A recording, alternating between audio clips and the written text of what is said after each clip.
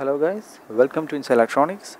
So in today's episode I'm going to introduce you a very useful application for all kind of electronics person. Like if you're a DIY person or a hobbyist or a professional, whatever it is, if you are related to electronics by any means, then this application is a must for you guys.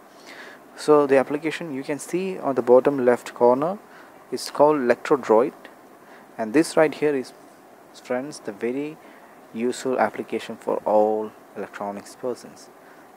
You can find this application in Play Store itself, and there are two versions available, the free version and the professional version.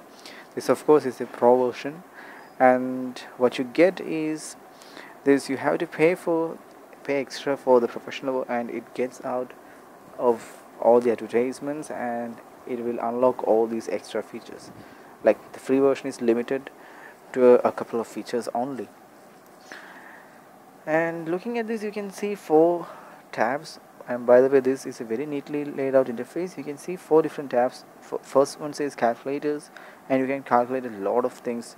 You can see it has the resistor color code calculation, and SMD codes, inductor color codes, like the inductors like this one. You can see that, and you can set the resistor values for all kind of filters like low pass, high pass, RC, LC, RLC.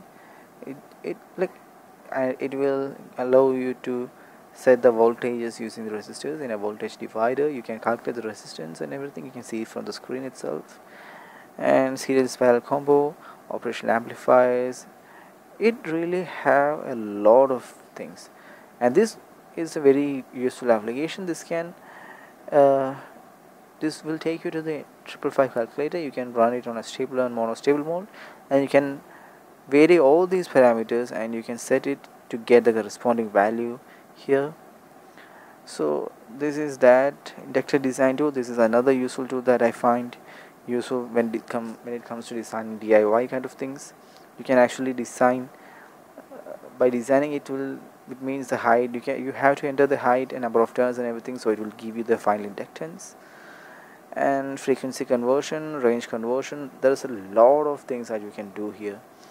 Moving on, we will get the pinouts for a different kind of circuits. You can see right here we will get a very detailed description and with photos and everything for all these kind of different connectors. And this is where the free version is not much useful, because it limits the available pinouts to very low number, and it even has the very common LED, LCD connectors. And then comes the PIC microcontroller database, and this is actually a plugin. You can actually install it directly from Play Store itself. If you press yes, it will take you to the page which gives it additional functionalities. Like for example, this one particular gives is a PIC micro database. So as you can see here, this is the database for a lot of PIC based microcontrollers. So if you think that is necessary for you, then this is the thing that you need to go for. And the last thing is plugins. So you will get these plugins for download. The Part Seeker, you can read the description if you want. So this, my friends, is the most useful application for all electronics persons. So in another videos I will introduce you to a couple of more useful applications for all electronics persons. But that's it for today. Thank you for watching, and you can find the download link in the description below if the pro version is available on Google. But I don't support that. You have to support the developer by purchasing it officially from Google Play Store itself, like I did here. This is actually a licensed version.